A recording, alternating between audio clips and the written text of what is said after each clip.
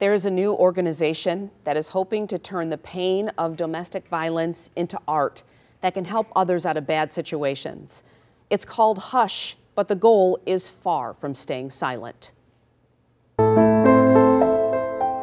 It's bittersweet. I look at the sign and I keep glancing at, just like around me, and I have so many memories here. For Jasmin Barmore, it began as love at first sight as a teenager inside Northland skating rink. She would then go on to marry the young man 7 years later.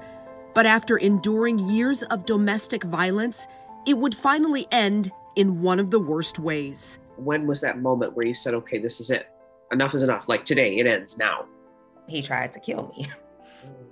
He grabbed me and threw me in between the center console and the car, and my head was like hanging in the back seat, and he stuck 4 fingers down my throat. Now, it's Jasmin's mission to help other domestic violence sufferers put that pain in its place so they can continue moving forward in life.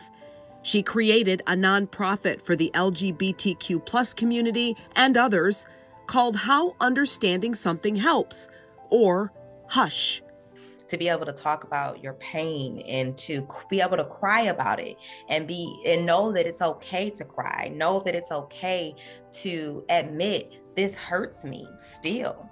So I'm hoping that we'll be able to kind of humanize the conversation a little bit more. Detroit artist Kyra will join Jasmin for a first-of-its-kind event for the organization at Riverside Marina Clubhouse in Detroit, where she will paint while Jasmin and other survivors speak about what they have been through. We're going to have 3 guests come in, and they're going to retell and kind of relive their experience of domestic violence. And they're going to do that through a poem. And while they're doing that, we have an artist that's going to be on hand and is going to be painting the picture of what that pain looks like for that person.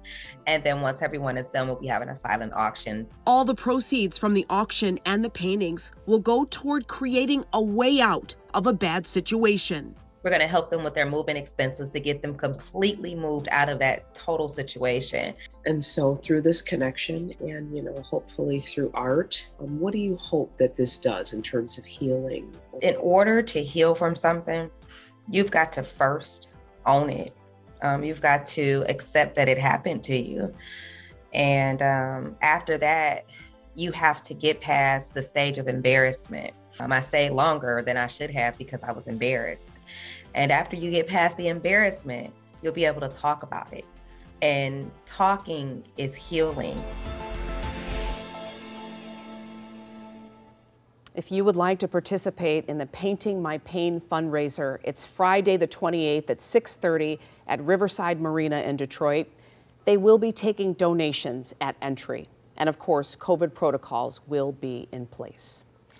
And we also want to mention, if you or someone you know needs help, you're encouraged to call the National Domestic Violence Hotline at 1-800-799-SAFE.